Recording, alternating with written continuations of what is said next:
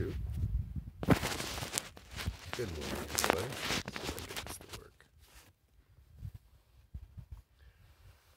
I want to chat for a minute about some things. Then I'll read you a poem that I wrote yesterday.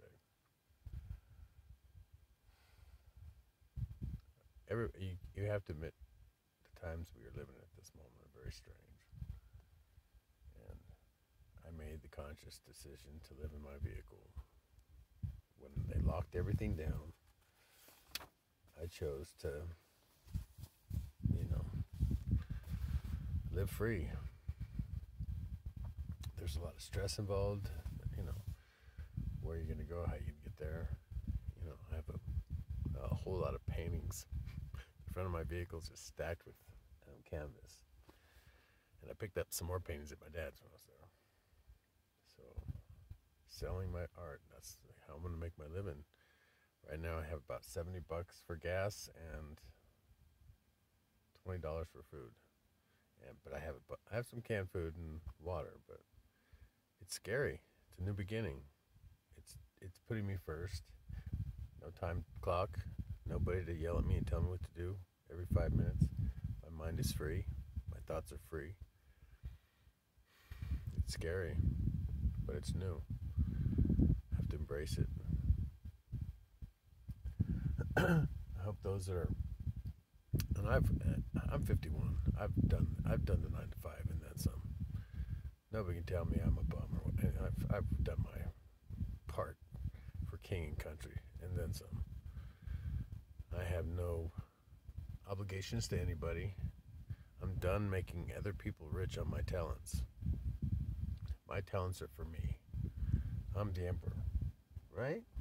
What's up, babe? No, there's nothing here for you. I got one of those.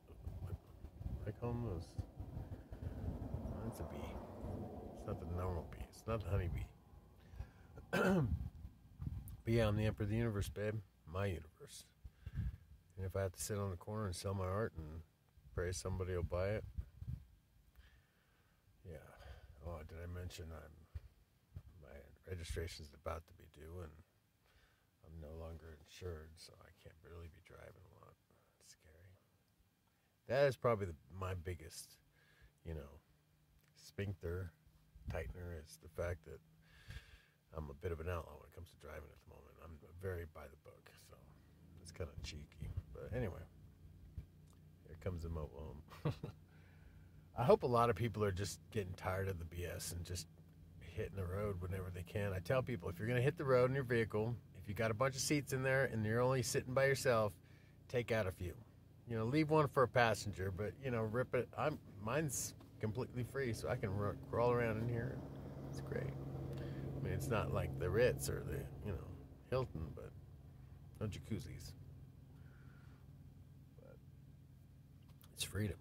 I mean, look where I'm hanging out. I'm blessed and very fortunate to be here.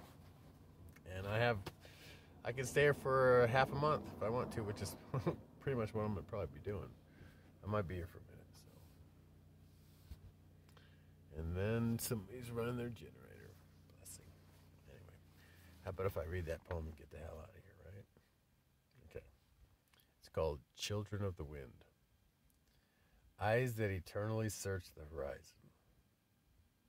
Never seen an end, only the next dawn.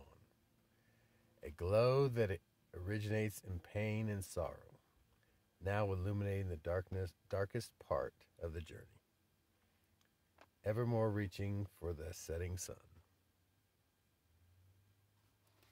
Well, what you do is poetry. Hope you liked it. I love you. God loves you. And the universe loves you. So, rock it, okay? Rock that love. Work with it. Anyways, I'm going to pull you up, let you check out it's kind of smoky right now, but anyway. Love you guys. Have a wonderful day.